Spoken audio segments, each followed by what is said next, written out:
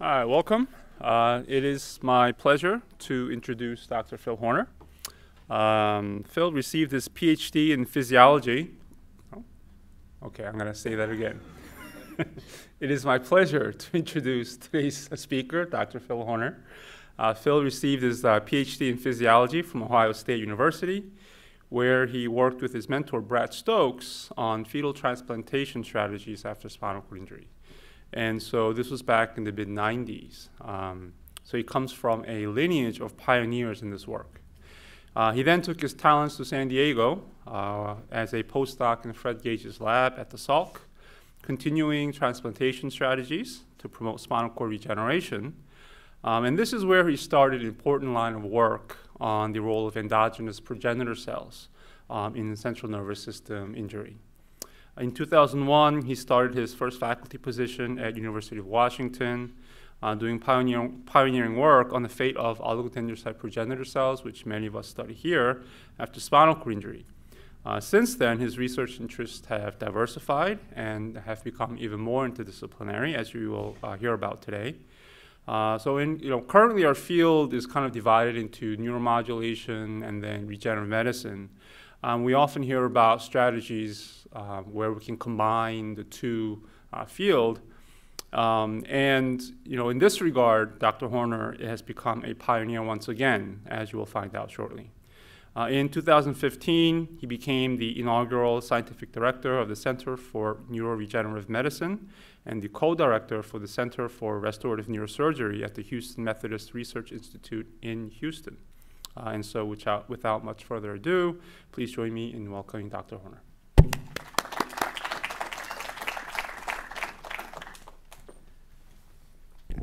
Thanks very much to Jay Lee for the invitation, and to everybody. I've had a lot of fun meeting everyone this morning. I learned a ton. I also learned I kind of wish I'd given my OPC talk today, but we have some new data there I'm pretty excited about, and maybe I'll try to slip that in if I can keep on schedule. I haven't been here in a while, so it's been really cool to hear what people are up to. I've been really impressed with the science I've heard so far.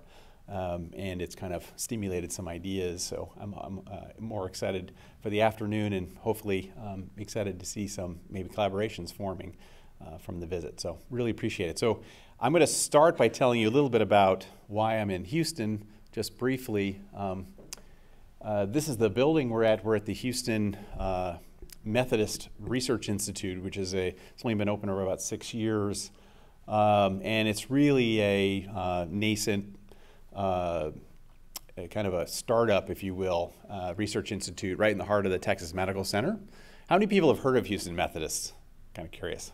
Just a few people, probably. More than, that's pretty good. So many of you may not have heard of Houston Methodists. This is the Texas Medical Center. If you haven't been there, it's like a city within the city. So this is the medical center, and that's downtown.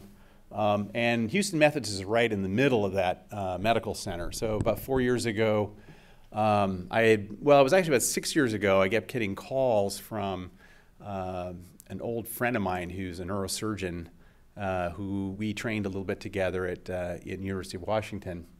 And he kept calling me and saying, "You have to come down here. It's a great job for the right person. It's a great job for the right person." This guy's from South Africa. He speaks in an accent, and he speaks really, really fast. And he just kept calling me, bugging me for like 2 years. And I had never been to the Texas Medical Center. I'd been all over the country.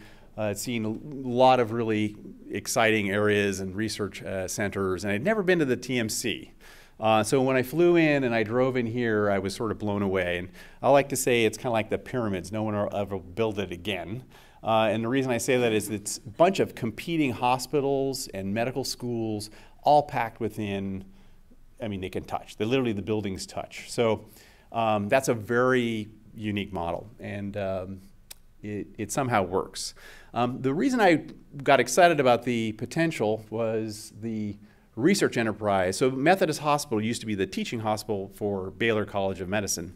And they got divorced about 14 years ago. And it was a very ugly divorce, ugly breakup. And so when Methodist went its own separate way, they've been a top hospital in the country for many years. And they wanted to be in the top 10. So they looked around and they said, what do other top 10 hospitals have that we don't have? And really what they had was research.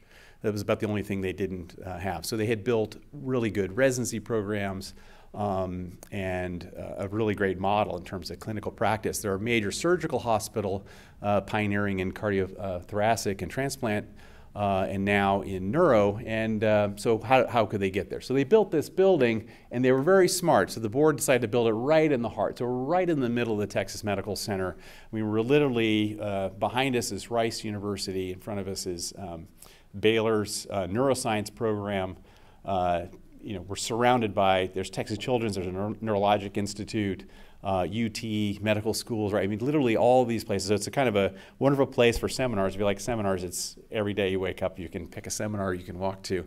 It's very nice. So I decided to take the plunge. So I left the University of Washington, where we were building our retirement house there, and decided to take this adventure. So I'm telling you all that, it's a little bit to tell you why a lot of the talk I'm going to show you is a lot of new data. So I'm going to describe a project, Neuromodulation, and bringing together the idea of transplantation. We're starting to get good at transplantation. A lot of laboratories are doing this. We can engineer cells in many different ways, but integrating transplants and getting them to do what we really want, which is to replace circuitry in the nervous system, I think that's really the next frontier. So we're attempting to do that with neuromodulation.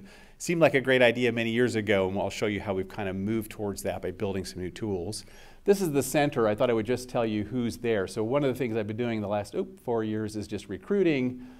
These are the 4 most recent recruits, and we have a couple other people that we've just recruited.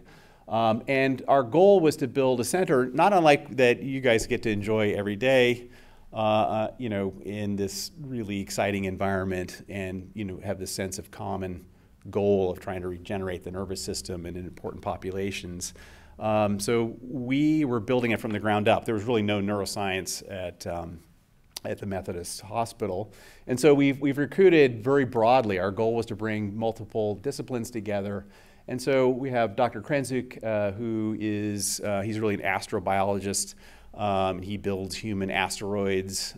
He's very interested in how astrocytes contribute to synaptic plasticity. Dr. Viapol is interested in peripheral organ communication, the gut, the liver, and how those organs communicate with the brain in models of stroke and head injury. Dr. Sayenko is a human neurophysiologist, has remarkable training, worked with Reggie Edgerton, but pretty much all the luminaries in neuromodulation, and does non-invasive neuromodulation in humans, and also collaborates with us in some large animal models. And then Ilan Wen, who studies RNA trafficking, and I'm trying to understand how what's the roadmap for getting the RNAs that we need into the translational center for neuritogenesis and axon growth. So that's our group. It's growing a little bit, but won't grow much more. But we've kind of gone from 0 to, I think, a really nice functional group. And then we have 4 main areas of emphasis that we're working on, and these 3 are essentially built, and we're now recruiting in the area of in the neurorehabilitation side. So we're trying to rebuild a lot of what you have here, but on probably a much smaller scale. So I thought I would tell you that's a little bit about what I've been doing the last 4 years. And I'm going to talk to you a little bit about when you move, you get the chance to kind of rebuild and think about things. You also get to jettison some things that weren't working well. Sometimes that's projects, sometimes that's people. So Seattleites don't, I mean, for the typical Northwesterner, how many people have lived in the Northwest? Or no? A couple? There's one. See, and that just proved my point. Because nobody in the Northwest would consider moving to Miami. And part of that reason is because they view this area, and particularly Texas, it's like you might as well be moving to Afghanistan, right? It's like this really hostile foreign environment that they've never experienced. So most of my lab did not leave Seattle. So when I moved to Seattle, you get to, when I moved to Houston, lots of rebuilding and thinking about what I'd like to do, and some of it, whichever extensions of what we were doing.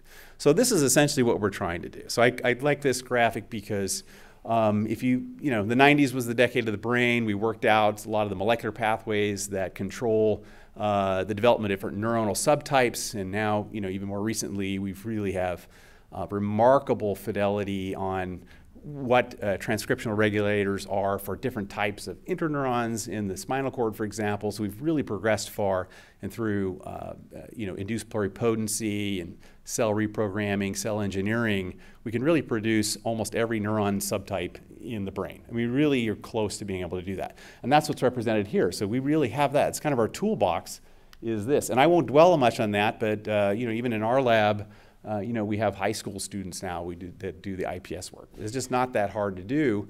That doesn't say there isn't lots to be done, but it tells you that we do have these remarkable tools. And I won't dwell on that much, but the idea that I can produce an excitatory interneuron from a particular segment of the spinal cord in a dish in relatively high percentages is really remarkable when you think about it. That's where we are today. So getting those into the nervous system, of course, and this is a simplistic view of the nervous system, it's not just having all of these components. They've got to be in these very specific ordered structures with interrelated pathways and communication. So how do we create this complexity, right? So how do we recreate, we go from here to here, and that's been a challenge, and people have been transplanting these cells, stem cells, differentiated progeny from stem cells, with great success, and I'll show you some examples of that, but not a lot of great success in terms of integrating a specific population into the circuit you want to repair. Okay, so this is Donald Hebb. So everybody knows Donald Hebb, right, if you're neuroscience, right? So Donald Hebb is really remarkable, right? Because in 1949, if you read, psychiatry or neuropsych texts from that time, there's it's a really fun reading, actually. If you're bored over the holidays, pick up a text from the 40s. I mean, it is fascinating what we thought, how the brain worked, at least from a neuropsychiatric standpoint. And you have kind of a luminary here, Donald Hebb, who had this very simple idea, that is that neurons that fire together wire together, and we now commonly refer to that as Hebbian theory. It has various flavors, but it makes a lot of sense. That basically all of development is when circuitry are being activated, when they're activated in similar fashions, are they speaking the same language, that neurons have a tendency to strengthen the synapses in those particular pathways. Simple idea. So Chet Moritz approached me a number of years ago and asked, why don't we take this concept and see if we can use that to integrate transplants. So that's the basis of it, and this is a simple diagram, right? So you have cell A, this is its firing pattern, here's cell B, and because the patterns are similar, they hook up, and cell C, sings a different tune, isn't interested, and doesn't connect. So another simple diagram, we're focused mostly on, right now, forelimb, so we're interested in cortical spinal control of reaching and grasping.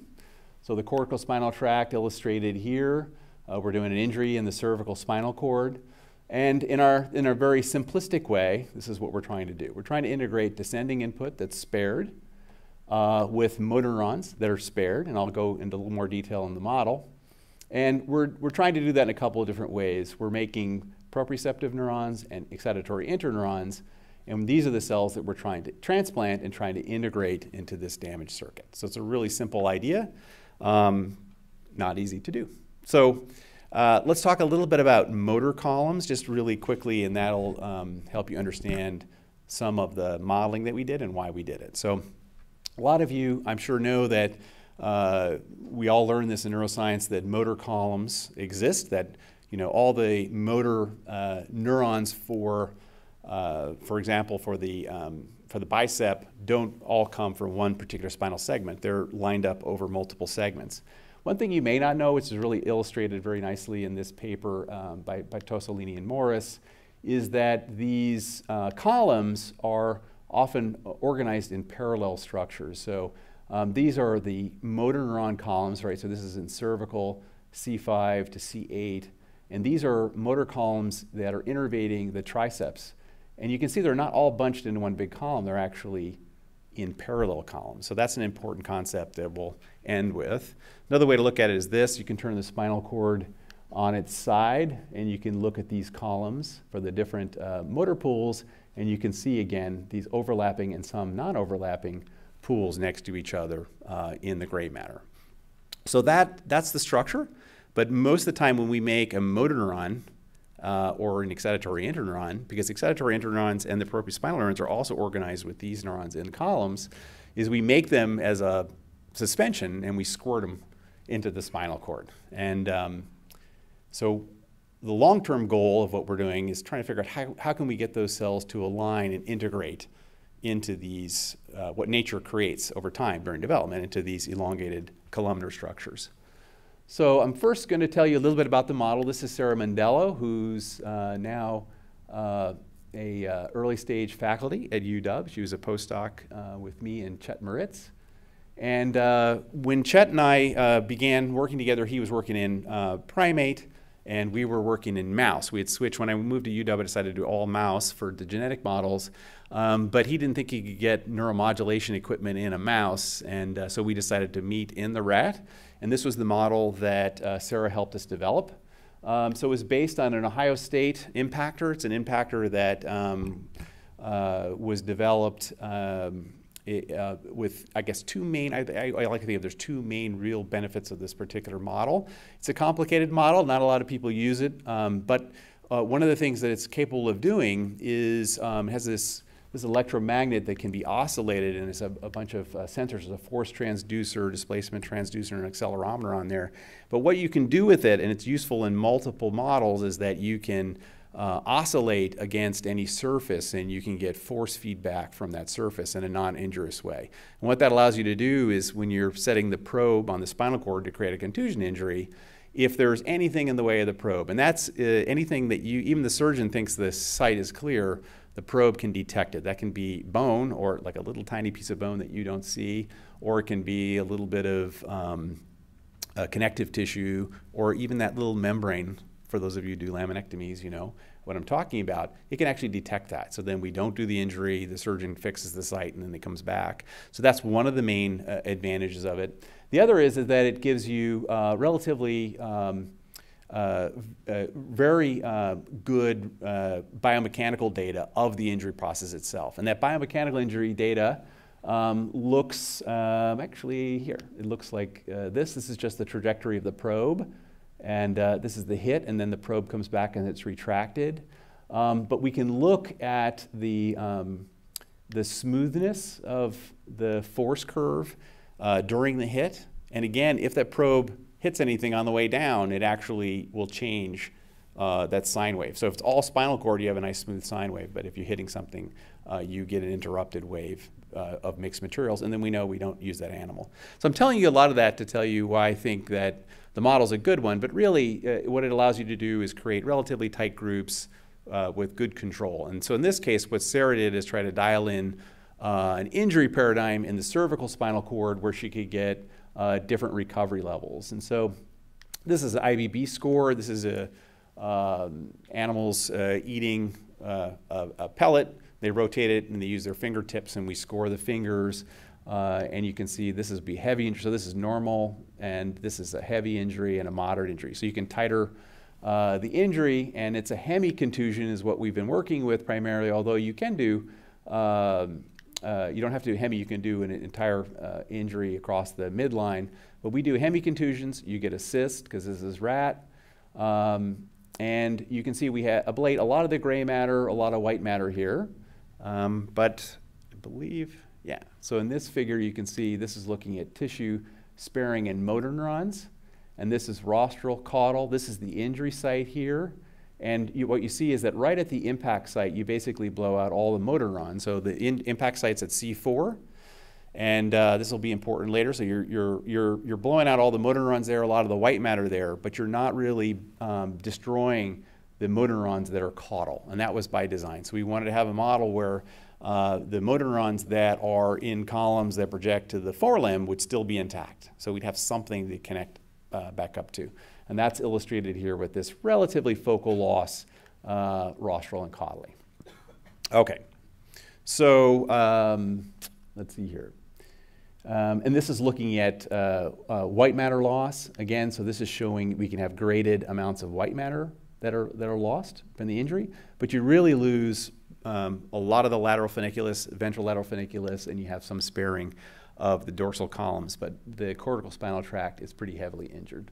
Okay, so there's a lot of characterization. This is the forelimb reaching task. I've been in a rat, and this is the task that we've been using. I was very impressed to see what Vance Lemon is up to in mice here. So we're still in the old world. So this is a healthy rat. You'll see they're really good at this. So reach, grasp the pellet through a gap. We figure out whether they're left-handed or right-handed, and then we do the injury on their preferred side. So that's what it looks like before injury, and then this is our moderate injury. Lost my cursor here. There it is. And you can see that the rat can extend the limb, right? But there's really very little pronation, supination, and almost no grasping. And that's where we focused our pretty much the whole program on that. In the coming slides I'm going to show you. So we had a model. We knew that the motor neurons were still there for grasping, or at least most of them are there for grasping, pronation, and supination, because our injury is primarily above that. And we knew that they could still orient the arm, they can still extend the arm relatively well, but not grasp. So this is the team, and Michael Caston's photos disappeared for some reason, but this is the team that we worked with to initially just work out neuromodulation in the rat. So this is Chet, Michael Caston, and Michael Sunshine, both of them who have moved on to great places, both really, really good, productive people. Michael was, actually Michael ended up down here, I think, somewhere, no? Anybody heard of Michael Caston? I'm sorry, Michael Sunshine? Nobody? Okay. Anyway, so I thought that might be, maybe I got that wrong. But anyway, so Michael was a technician, really, really talented technician, and ended up going to graduate school. So this is Michael's paper and illustrating what we've done anatomically. So this is a 4-electrode array that's implanted just below the lesion. So here's our lesion, C4, C5. And we implant this array into the caudal circuitry, and we find motor pools that will elicit either grasping or pronation and supination, and isolate those regions. And there's some data from that. So this is, let's see here. So this is actually just showing the durability of the system. So the experiment is the animals get an injury. First, actually, their electrodes are implanted. Animals get an injury. And then a few weeks after the injury, we start stimulating. And we don't actually elicit movements. We use a stimulation protocol of about 90% of threshold. So the idea is that we're just bringing the motor pools just up to threshold, but we're not actually stimulating during the motor behavior. So the idea is that we raise that, so if there's any spared input, they can elicit a firing of that motor neuron. So that's the paradigm. And this is just showing that the electrodes can work for weeks. This is week 1, week 12. And so these are just control experiments showing that we can elicit different movements over time. It doesn't really degrade. We are able to stimulate over relatively long periods of time. And then this is some behavioral data from animals. And we get an improvement. So red is stimulated, blue is unstimulated. And what you see is we have improvement in pronation, digit extension, even in some advance here. And these, importantly, these are improvements that are with the stimulator off. So we stimulate for a few weeks, and you get to see some improvement in forelimb function.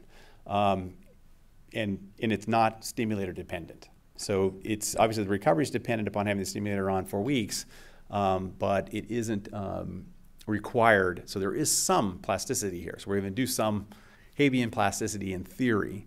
We've done a little bit of work to try to figure out what anatomically or even neurophysiologically is underlying this. And I can tell you we don't have a really good solution to that, really good clue. And here's a graph showing this is during the stimulation. So for 5 weeks of stimulation, and then this is the stimulators off, and just show you that the benefits are stable. So over time, this is no stimulation. The animals have improved. So it's a relatively fast effect, and it leads to lasting improvement. Sorry, I might have missed Yeah. this, but are you stimulating during Yeah. the motor function? Okay. We are, and it's not always, it's not just, they're actually stimulated for 4 hours a day. So it's during the behavior, but also just during free moving sessions. So we swap them in and out of a room where they can be, this is a tethered system. And so they're there for 4 hours freely behaving, and then during the learning and memory tasks, the forelimb reaching test, they are also stimulated.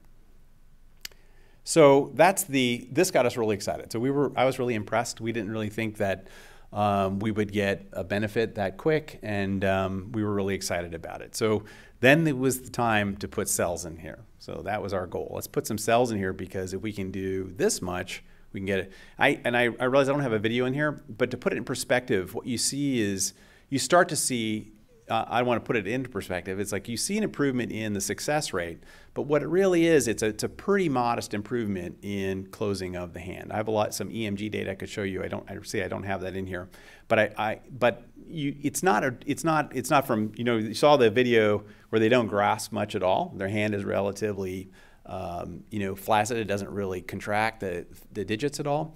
It goes from get a little bit of contraction and a little bit of mobility about the wrist. It's enough for them to get a pellet better more often, but they're not fully grasping it. So I want to make sure I put that in perspective.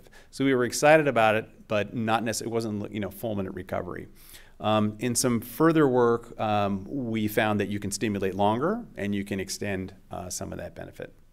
So, but what's the downside of this? So we had our eagerness here was to first we thought, well, let's just put some stem cells in there.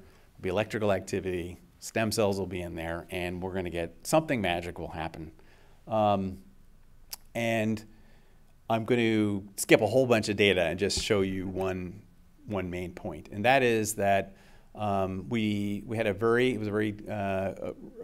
was a neurosurgery resident who went ahead and stopped neurosurgery residency, did a PhD with me, and then left. Very, very talented, very good at making engineered cells, neural stem cells, etc. And he put a variety of different cell types in this model, and he got very poor survival. So where he's injecting these cells is just rostral to the electrode array, so in between the lesion zone. And the survival is just really plummeted. And this is just a picture of what the electrode zone looks like. So this is GFAP.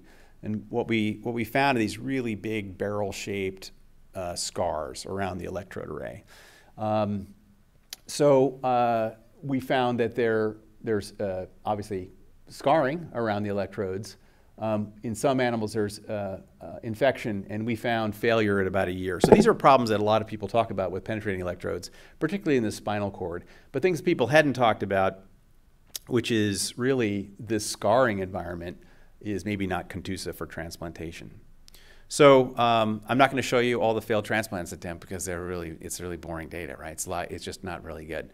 And in control experiments, we get good transplant survival. So this was really disheartening. So this is about the time when I moved to Houston, we began thinking about this issue and thinking about how to get around it. This is a paper that was from Reggie Edgerton's group, where they used a multi-electrode array to stimulate the cervical spinal cord in a rat. And this is from the dorsal surface in the cervical region. And what you can see in their data set, there's a small improvement in advance, improvement in supination, and release of the pellet. But what they found is that only they got those benefits when the stimulators were on. So this is the red line you see here. So in their report, if the stimulators turn off, they didn't see the benefit. So we wanted to consider this as a potential way to do the experiment, but we weren't sure exactly how we were going to do it. Plus, we were a little worried about the lack of improvement without stimulation on. So this is active neuromodulation versus what we found in our experiment with penetrating electrodes. It looks like you get some plasticity that's lasting. Okay, so this is, I realize this is the transplant experiment, just to give you a little background before we go into what the new stimulators look like. So these are, this is the work again by Sam Nutt, who was the neurosurgery resident, becoming PhD student. And what he did is he took very early neural progenitors. These are iPS-derived neural stem cells, I should say. He cautelizes them with retinoic acid, so they're a stem cell that's derived from the spinal cord. And then we do things like look at telomerase activity to show that there are not any pluripotent cells left. And then we had a couple of markers we used to select for the neural precursor. I don't want to put too much into this again because, again, it was a failed experiment. So this is what he discovered. So this is, again, here's the electrode array, this is the cell transplant, and these are the kinds of things that he observed. HuNeu is a human nuclear marker. You can see a grouping of cells that are HuNeu labeled, and they're expressing GFAP. So you take a cell that's multipotent in a dish, it's making neurons, oligodendrocytes, and astroglia, but when you put it in near these electrodes, you get these sort of very gliotic regions. So it was very, very disappointing. I think this is human GFAP, so you can appreciate that. And it didn't matter if the stimulator was on or off, so that those graphs there show you that even with some stimulation, you don't get good integration.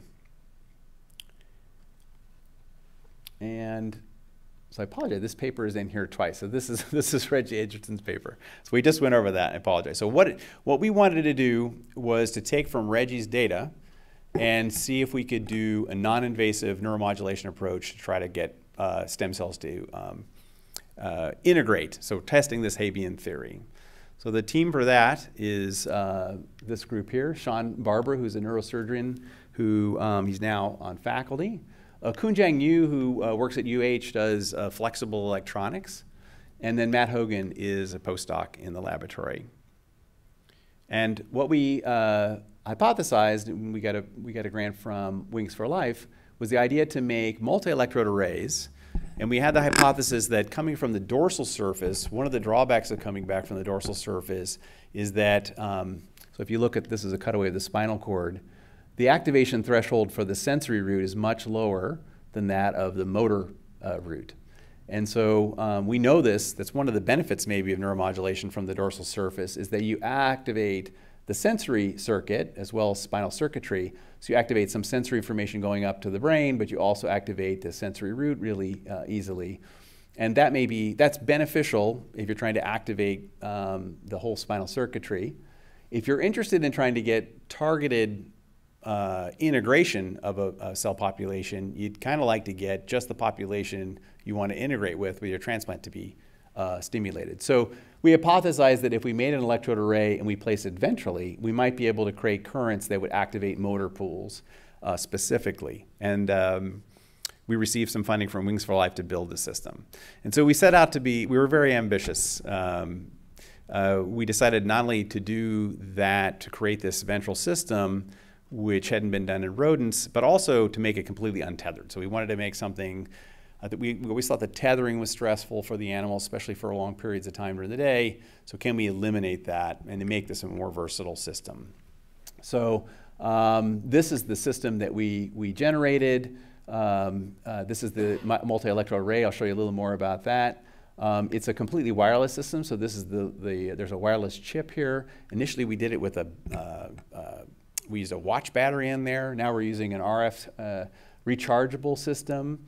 So that's the box. It fits on the haunch. And then the electrode array is threaded across the back. And then it turns out to be very difficult surgically to implant one of these because the dorsal roots are really tight together in the cervical region. So when you dive down in there, if you want to put an electrode underneath in the cervical region in a rat, there's very little space to work on. And you almost always will damage the roots. And when you know, and I see many people nodding their heads, if you damage those roots, you've really influenced this model tremendously. So what we came up with after multiple approaches turned out to be pretty difficult is we actually go in at T4. So at the T4, T5 junction, we make a little lateral laminectomy, and then we slide this electrode under T4 and thread it all the way up into, you can go all the way up to C3, C2 if you do that. And the animals tolerate it really well. So this is a little closer view. There's two different electrodes, and I'll explain why. The first one was somewhat rigid, and then we made one that was very, very thin and super flexible. In fact, this one is so flexible, you can't insert it, so we have to use we use a 3D printed guide probe, and then we use fibroin adhesive to attach the electrode to it. So, and that's what you use to insert. And then that fibroin adhesive at body temperature basically slowly dissolves and you can remove the guide probe. So if you look, this is a spinal cord. There's one of these electrodes. You can see where it's placed. The other thing that we could never have planned, but basically if you go from the thoracic side on on the left side of the animal, the probe ends up on the right side. So it's perfect for neuromodulation on the right. If you go on the right, it comes out on the left. Just turns out that's the way that it works. So it turned out to be really handy because we were actually really worried, like what happens if it's at midline sometimes and whatever. So here's an example. I hope you can see it. There's the spinal cord. So what Matt has done is remove the vertebral column, and you can see we're looking at the bottom, and here's the electrode coming up, and that's the actual array part right here. So it fits there very nicely. Animals that were implanted with these stiff ones didn't tolerate it. They tolerated okay, but they did have some motor deficits after 2 or 3 months. With these electrodes, we've had animals now for 6 months, just normal controls without any, they appear to tolerate really, really well. So success, but it took a lot. There was a lot of disappointments along the way. There was a lot of challenges. So, and even getting the wireless system, et cetera. So there's a lot that went into this that more than meets the eye. So what was really cool, this particular experiment, this was the first time we used the rigid array in a intact animal, just an acute prep. And this got us really excited. So, well, maybe it won't be that exciting. Oh, that's really strange. Did I pause it somehow? Oh, there he goes. So I hope you can appreciate there's like a single digit. We actually get like a pinky. So we can get individual digits depending upon how we stimulate in the electrode array. And the audio on this is pretty funny. I told him not to play the audio because, Matt just I think he said a bad word because he was so excited. Because even with the penetrating electrodes, we never were able to get single digit. So what we're stimulating is open for debate, and I'll show you some more data. But we could be stimulating the ventral root. We think we're actually stimulating the motor columns, and I'll show you some data of why we think that is, although we have yet to prove it. So this got us really excited. It told us that the ventral approach, that's something we couldn't do either with a dorsal array or penetrating electrode array. It tells us that we can perhaps isolate some of these motor pools. So we're marching forward with this. I'm going to show you a little more data and some transplant data. So this is just EMG data. So we put EMG electrodes in a variety of muscles in the forearm. This is just showing examples of that data. And I want to show you this. So this is, I think this might be a movie too. Okay. So what you're going to see here is we can stimulate in 2 patterns. One is we can stimulate an electrode ventrally, and we have a reference electrode above the cord. So we're stimulating across the cord. This isn't exactly like a dorsal stimulator, but it's similar because the reference is away. So we're stimulating across the cord. We're clearly activating the dorsal roots. In this mode, we're stimulating just point to point, so along the ventral surface. And so one of the questions we kept asking ourselves is, what's the difference? Is there a difference? So what you're going to see is a movie. You'll see this green bar, and this is Matt bringing the electrode from the high cervical region all the way down to the upper thoracic region, and then you'll see the muscles light up representing the EMG signal. And let's see if that one will play. Okay. So what you see is that for the, I hope you can appreciate, for the upper limb, especially in the higher cervical, they're very similar. But what you see is that when you get down into lower thoracic here, it's the only area, lower cervical and upper thoracic, it's the ventral stimulator that really gives us fine control of the hand. I'll play it one more time, and then I'll show you some different ways to look at it. So you see the shoulder and upper musculature. These aren't really discrete, right? And there you get this whole limb, and then it's only right here in this region of the lower cervical and upper thoracic that we get specific activation of the hand. And why is that interesting? Well, if you're trying to neuromodulate in the hand and control the hand, this is, in a non-invasive way, this is really the only way I know to do it. Maybe with penetrating electrodes you could, but this is a great way to do it semi-non-invasively. So we were pretty excited about that. So this is, okay. So, and this just breaks out some of the things I wanted to show you, but you can see here in this region, we can get some very, very specific. So what do you get if you stimulate here, right? So what if you're in this zone in either of these 2 paradigms? What do you think you get? Anybody done anything like that? What do you think the animal does? I guess that's the question. Yeah, so you can either get reaching or you can get a complete withdrawal. But you often get, and it's a rigid, sort of a rigid extension. It's not a rhythmic extension. It's just, full extension or full retraction. And so that's less useful for us, we think, for rehabilitation. Whereas here we can get relative fidelity. So another way to look at this is just a plot of these EMG data, and you're looking at different muscles rolling out here. And I just show you that, again, in the C7 to T1, these are the wrist and hand flexors here. You can see we can get very specific activation where we don't get that here. The way to read this is that you can see you get some activation in the hand and wrist, but you also get all of these other muscles up in that same lane. So you don't get that selectivity. So again, this is point to point and point to reference. And now, what else can you do with this? You can do a lot with this, even just in acute prep, to start mapping. So we've done motor mapping with penetrating electrodes, but no one's really done it with surface electrodes. And so we can start to do some motor mapping. So what you're looking at here, again, these are just relatively early data. This is point to reference, so stimulating ventrally, with the reference electrode across to the reference electrode, which is located dorsally. And these are short interval pulses, so very short latency pulses, and looking at either suppression or facilitation.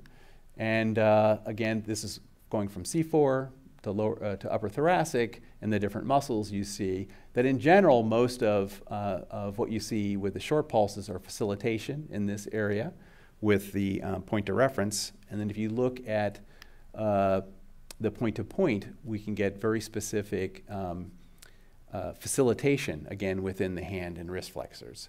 So motor neurons recruit muscles, right, by short pulse. That's kind of how you regulate the amount of contractile force. So again, early data, but this suggests that we may be able to control with this tool, not just closing of the hand, but actually is it a light close, a heavy close, or intense, so we can actually maybe control that output. And we think that's going to be really important because those processes are going to be different depending upon what the task is and what you're trying to retrain. Okay, so I realize I'm not watching my time at all. Is there a clock in here just so I can see where I am? No? Let me 15 minutes. Okay, I think we can get there. All right, so this is work going back to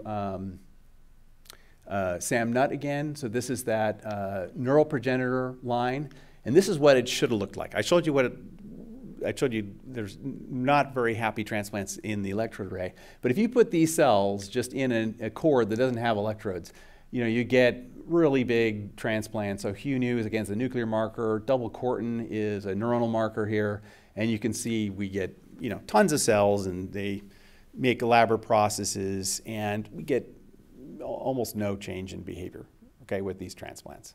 So engraftment isn't, we can engraft. I guess this slide is really just to show you that we know how to do that, and we get good engraftment.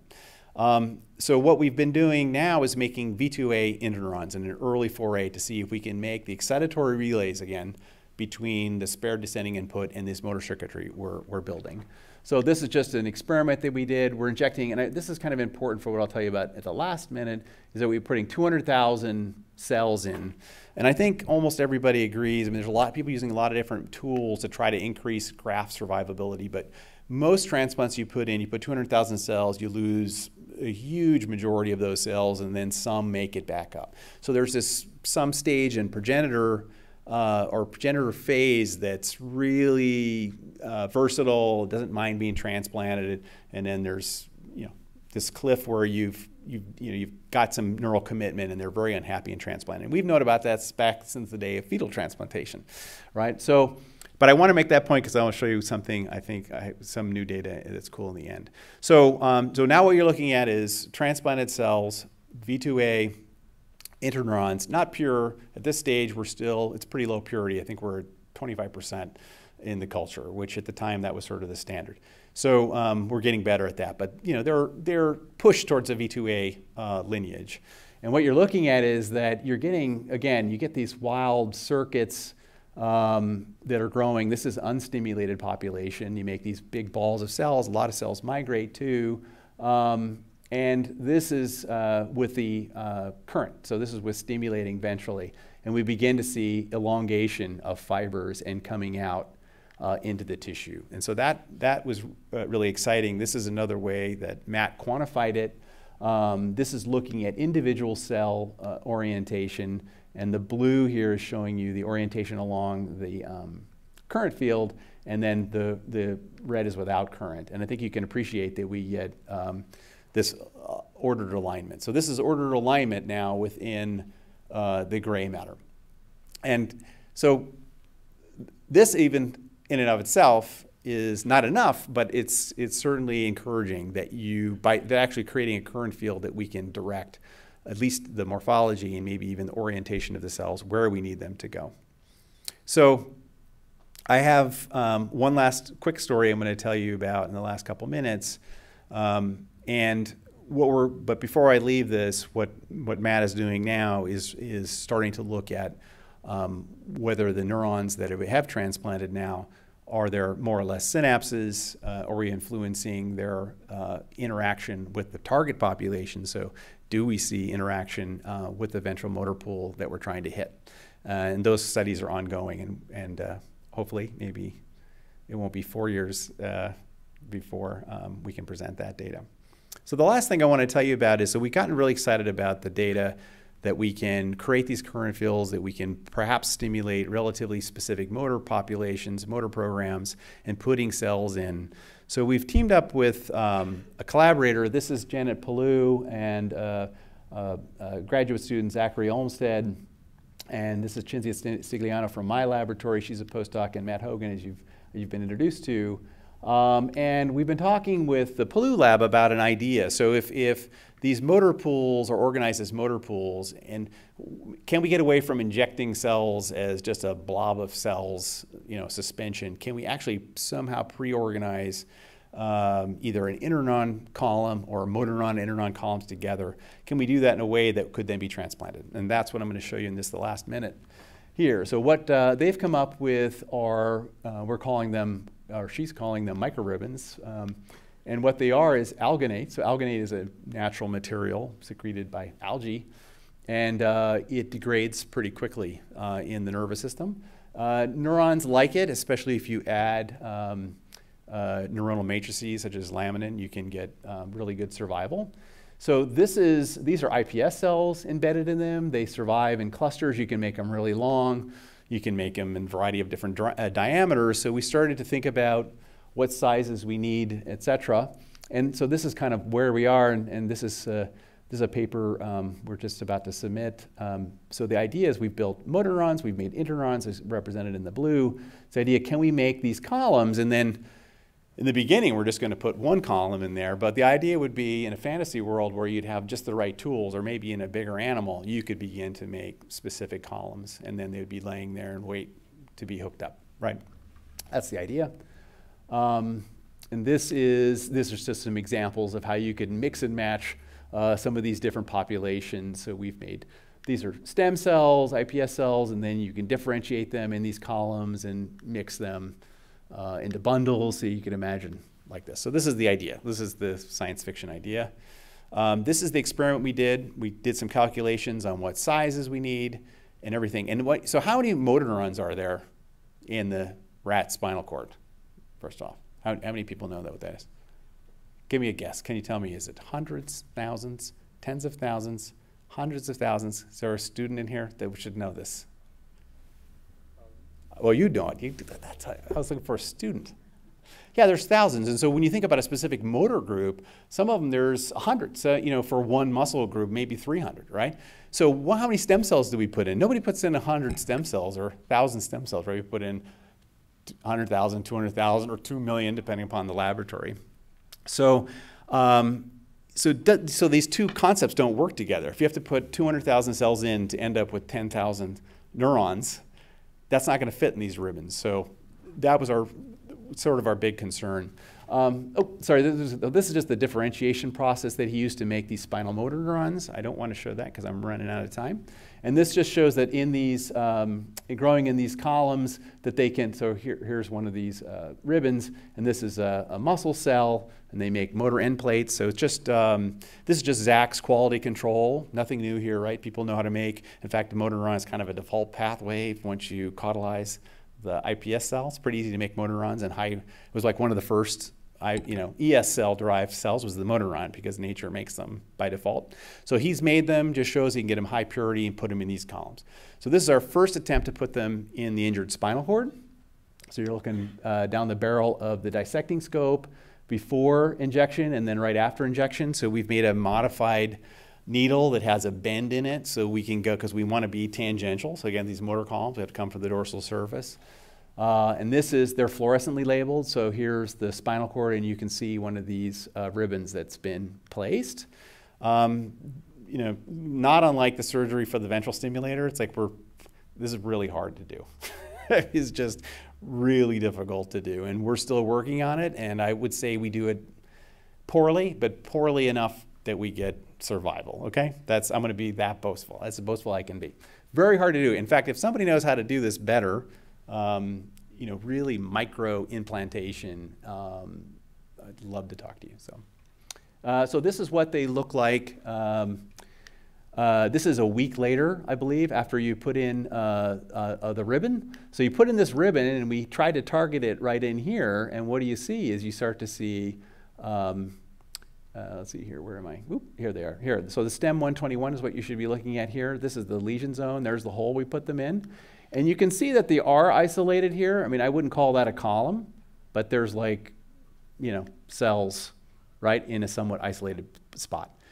But here's why it's exciting, is that's not exciting, right? So if you looked at that and you're being honest with me, you say that does not look like a motor column, right? But what's really interesting about this is that because of these ribbons are so small, the most cells we can put in one of these ribbons is about 3,000 to 5,000 cells. And that's what got me really excited. So I only put 3,000 to 5,000 cells in each graft. And even that's the few, normally those would never, as a suspension, they would never live. At least in our hands, they would never live, even with all the magic sauce you put in with them. But just by stabilizing them in the alginate, we get survival. So they're existing. So obviously now in the future, what we want to do is try to put them together with the stimulator. So we're working out that protocol. So I've shown you a lot of work in progress. I hope you stayed awake. I know it's more tool building and goal building and team building, but I think we're turning the corner, and a lot of these projects will reach maturity. We've kind of submitted papers on a lot of the tools, and I hope we'll be able to give you some biological and functional data soon. So some of the conclusions. The interspinal wires, I think, are going to be challenging to do in people. I think that especially for forelimb or for hand function in humans, I think the danger probably will outweigh the utility. That's my personal opinion. I might be proven wrong. There's some great people doing electrodes in cats and showing relatively good safety. So I think that the ventral multi-electrode array may be a really cool thing to do in people. And as you know, and it's an easier surgery, not easier, but it's more commonly done in humans, is to come from the anterior. Many times we have to do a front and back procedure to stabilize the spine. So this is certainly feasible. And preliminary data that stimulation actually might help you align transplanted cells. I also showed you that maybe allowing cells to interact with a matrix and differentiate into a matrix before implantation could take the number of cells you have to put down into a spinal cord to a very, very low level, to one where you're actually creating a circuit and putting it in. So maybe early feasibility of that concept. So I kind of thank people along the way, and I'll thank you for listening. And there we are. My daughter getting ready to leave Seattle. So thank you very much.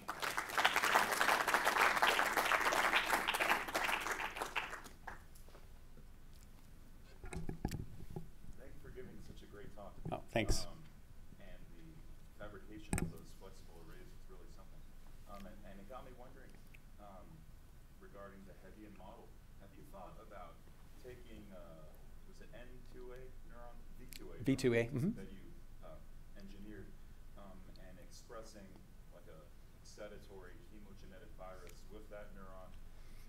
then also expressing an excitatory chemogenetic virus with neurons in the injured pool, and then stimulating that way to get only those neurons to fire. Great question. And the answer to your question, I did think of it, and I chose optogenetics, 2 different optogenetic channels, wrote the grant, got funded. Very difficult to do. I tell you what, it's one of those grants that I wish I didn't get. And I'll tell you why. Because you need to put 2 different wavelengths of light in there. And again, we're trying to integrate into these ventral pools or into the ventral gray matter or intermediate gray matter. So you put an LED on top of the spinal cord, you lose most of the light by the time you get halfway in. Sarah Mondello, the grad student, she has a nice paper, it was just published, showing that you can do some mapping with optogenetics. So what we did is we engineered motor pools in the cervical cord with a lentivirus expressing channel rhodopsin, and then moved an LED array over the surface of the cord. So we got that far. And then we've made a fiber optic system with a side-firing fiber optic with a collaborator. We've got those down to really, really fine fibers, 30 micron in diameter. And that I can thread. I can put even multiple ones under the spinal cord. So I can illuminate the bottom of the spinal cord. I have some data to show you on that. The thing that we haven't done is put them together. It's the Herculean thing is getting the LED engineered spinal cord, these other wavelength of light for the transplanted cells, putting them in and getting both, So getting it all to work, we're close. I think probably middle of next year we might actually do the experiment. But we did get a grant for that, and it was one of those grants where I think the reviewers were like, this would be great. I doubt you'll do it, but why don't you try? So I think this is a great idea, because that's what I'd love to do, because then you can do. We chose optogenetic. Maybe chemogenetic might have been easier. Optogenetic gives us the option of being able to do things like ask truly about synchronicity in terms of frequency and pattern, and that's why we went that route. But definitely a great idea. If you know anybody who wants to come work on it, please let me know. What's that? Oh, it's that. Brian?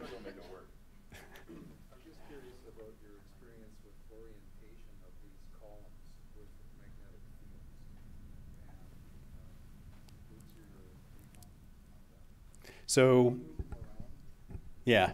So that's a great question. We haven't done that. But because we have this array, so what we did is we stimulated, it's basically 2 rows, it's 8 electrodes really. It's 2 rows of 4. We can build them in a variety of arrays. And what we did is we stimulated in one direction. So the answer to your question is we haven't even done the control experiment and just do point to point.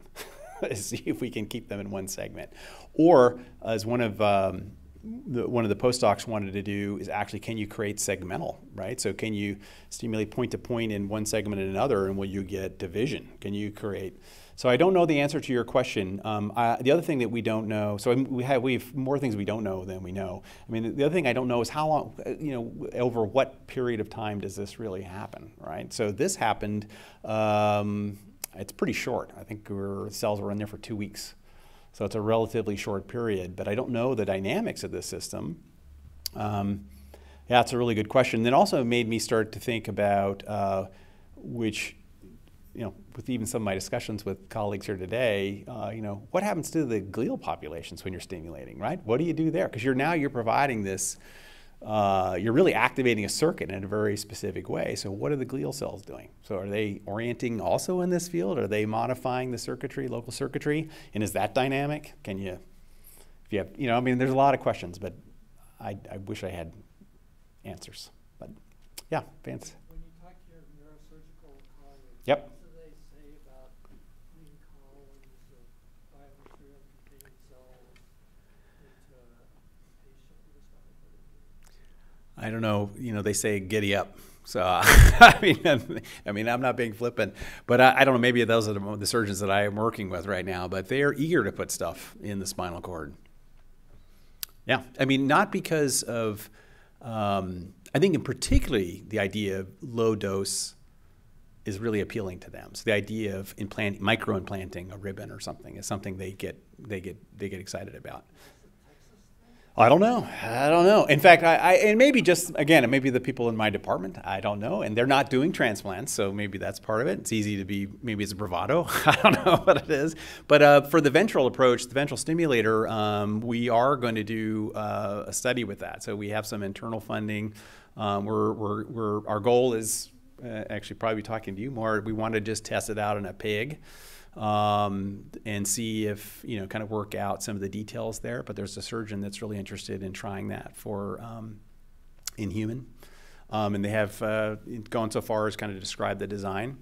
That's not your question. But for cells, I don't know. I mean, I think if you'd asked me a few years ago, or even maybe a little more than that, I was definitely the person that said we shouldn't be putting cells in people, right? I don't think we should put cells in people. I was really a naysayer. I kind of feel a little less strongly about it, only because there's been quite a few cell injections done, and we really haven't seen a lot of negative side effects. But that's maybe not a good reason, but I think surgeons are feeling the same. The thing that you're proposing is radically different than just injecting cells.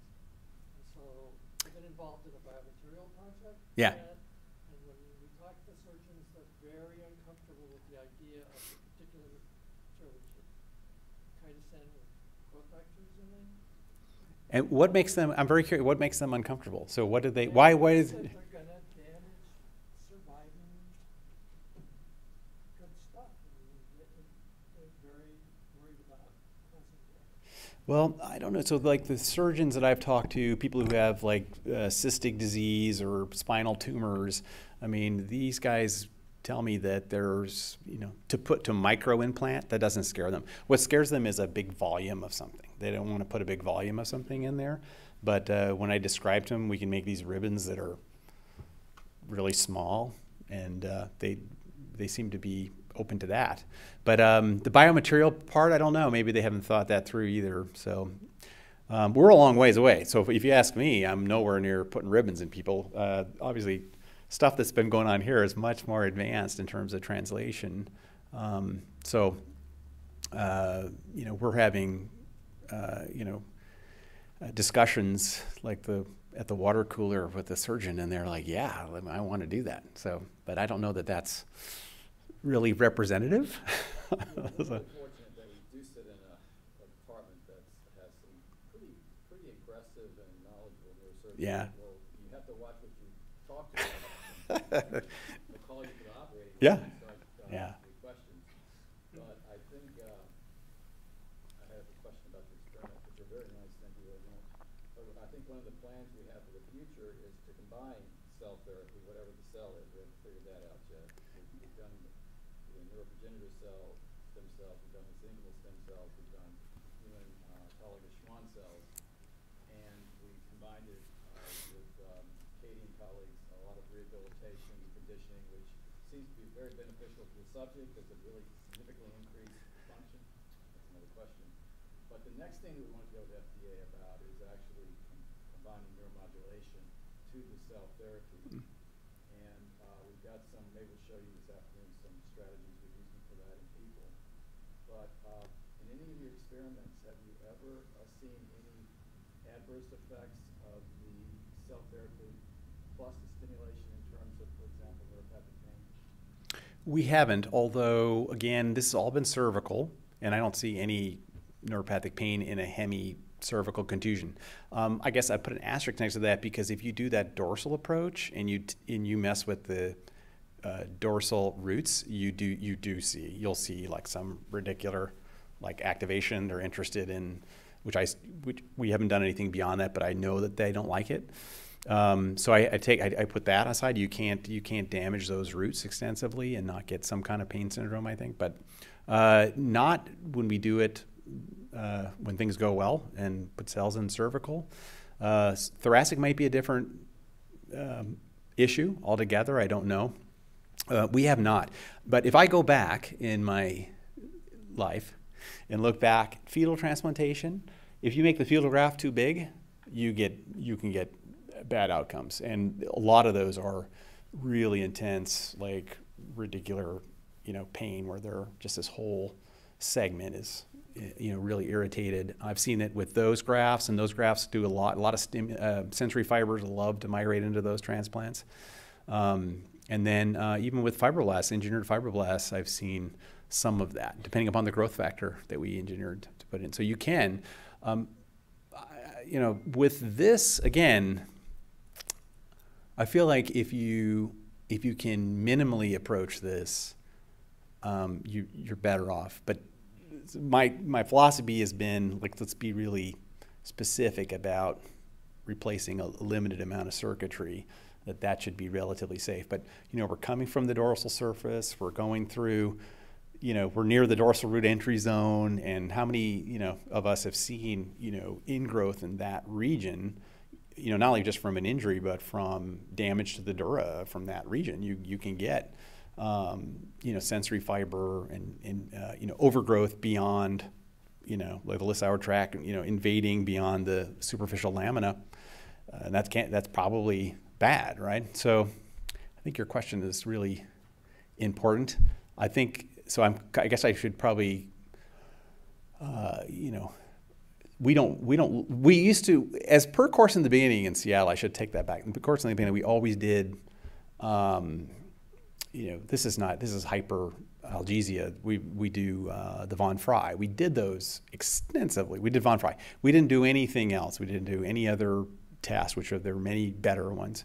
But we did do von Frey, I would say, for 10 years in Seattle, and we never saw anything. But we didn't see it in our controls even, but in our transplants either. So, but I don't think that's not a full answer to your question. But I'm just more interested in, we appreciate about the cell therapy itself, but your hypothesis that cell therapy plus stimulation is going to be good. And just one of the other hypotheses that it may actually produce aberrant sprouting and neuropathic pain and other types of risk factors. So that's what I'm just... It's a great question, but so people who, there's people now who are getting dorsal, especially lumbar neuromodulation.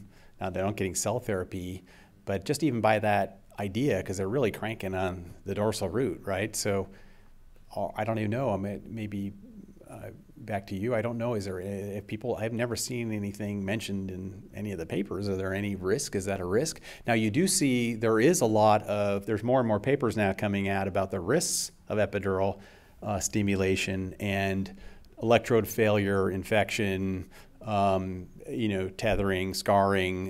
There's actually there's a few extreme cases, right, where people have actually had, spinal cord damage from tethering and scarring from the electrode leads. And these are just the pain leads. Those are the pain leads, right? So I don't think it's neuromodulation, even though we say epidural is sort of minimally invasive, it's still, there's no question that there's going to be risks. And so when you put cells in, I don't know. So like if you put in cells, we've put in cells that are growth factor factories and you stimulate, that could be scary, right, I guess, right? I don't know if you're putting a hematopoietic line in or bone marrow line and they're making all these cytokines that pain fibers like, that might be bad. Now you're getting me scared.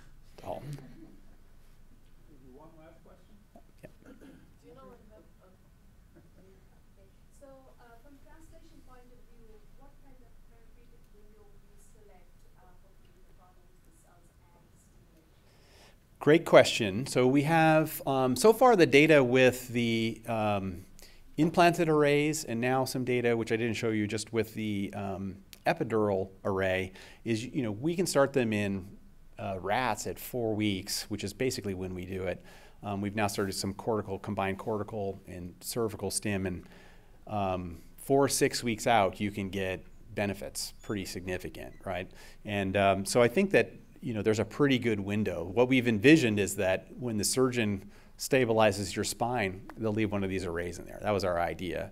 So when do you need to, when you can put columns in? So I speak more from the rodent timeline. So we know that in rodents anyway, there is this magic window, right? It's like after, sort of right at the time when the scars form, it's like 7 to 14 days, Like a lot of cells like to be there. You can squirt them in there and they're really happy. If you eject younger, they don't do well at all. Eileen Anderson's done some nice data showing like the timing. If you go too late, and the scar is more significant, you really restrict the migration of the cells you put in. So you have to put more cells in. And that's one thing I think I would, if one thing you take from my lecture, because we do this too, if you put a whole bunch of cells in there, you can break up all these matrices and you'll get processes, but you're probably doing some things, kind of vis-a-vis Dalton was saying, maybe not be good. So my answer to your question would be, there's probably going to be this magic window for surgically implanting cells where they're going to like to be happy in a human. And I don't know, we try to do these time scales. It's probably sometime in the first 6 months, probably after injury, when, there's good vasculature and, blood flow and everything is good, but you don't have the really hostile environment where, and then there's, we know there's like this burst of plasticity. So that's when you want to put them in there. Chronic is a whole nother issue, and there's not an easy answer for that. It's a whole nother animal or a whole nother challenge. So I would envision this is we've been working to develop it's kind of like an umbrella. Basically, it goes in through a port into the cervical region and comes out like an umbrella, unfolds. And the surgeons say that's not going to be a problem. They're not worried about planting that. So that would go in just as per course of standard. It goes with standard of care. Pops it in there. You use it or you don't use it. These things are so thin, we can even make them biodegradable. So the electrode arrays that we're making now, we can make that they'll be digestible in a year, right? And so I think that I'm really bullish on. Like I think we can try this pretty soon and think it can be relatively safe. And then. But the cell transplant, I think that window probably needs to correlate right when your spine's pretty stable, inflammation is relatively reduced, it's a happy environment for transplant, and you're right in the, really in the strong phase of rehab, and you're trying to get the most recovery you can. Probably that's when I would do it. Great question. Thanks for a great talk. Thank you.